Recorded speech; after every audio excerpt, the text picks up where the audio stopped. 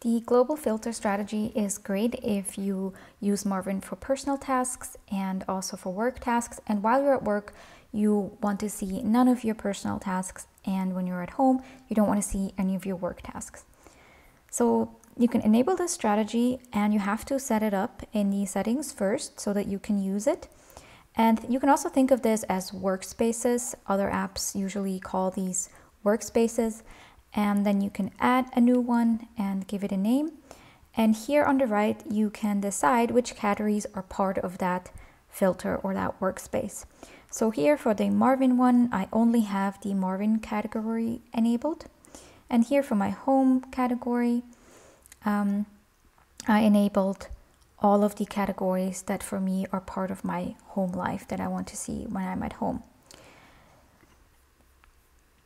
And then when you're in the main view, when you go to the menu on the top right, there's this option here for a global filter.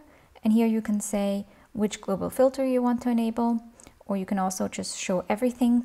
And when I say Marvin, the goals, the habits, and all of the tasks and projects that are not part of Marvin get filtered out from all my views. So also when I go to the master list, you can see it's only the Marvin category and my inbox. And when I switch to my home global filter, I can see all of my other categories and habits and goals.